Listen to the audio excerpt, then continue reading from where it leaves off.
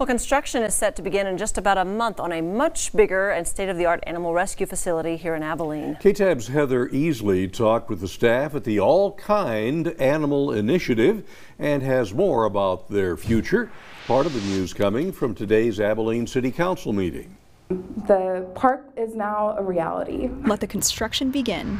The All Kinds Animal Initiative will break ground in early August to build a brand new $13.1 million pet adoption and resource center, also known as the park. We're raising the bar of animal welfare here in Abilene, and I think moving from this shelter to a brand new location, it's not going to be hidden. It's not going to be off a street that you never go by. It's going to be on a main street and right in your face. And so people are going to be able to, I think they're going to be proud of what we are going to have for the animals in our care.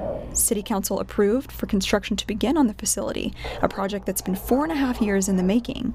But it didn't come without great effort from the All Kinds staff and very generous donors. And I would just like to pause and recognize them for their hard work in getting this done. They raised $5.5 million of private funds for this project.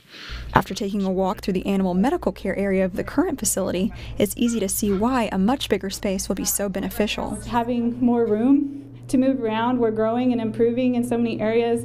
Having a full medical suite will allow us to do so much more, take better care of the animals, and just continue to grow, spay and neuter, humane care of the animals, having more room in their kennels, and having play yards so we can take them out directly from one pod.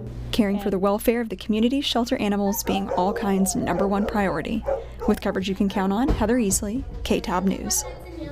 Oh, thank you so much, Heather. Great to see that video and think about those animals. Very generous donors, thank you. All Kind beat the deadline, as city manager said, to raise the required $5.5 million to begin construction. They say the new park facility could take as much as 2 years to complete. But well worth it.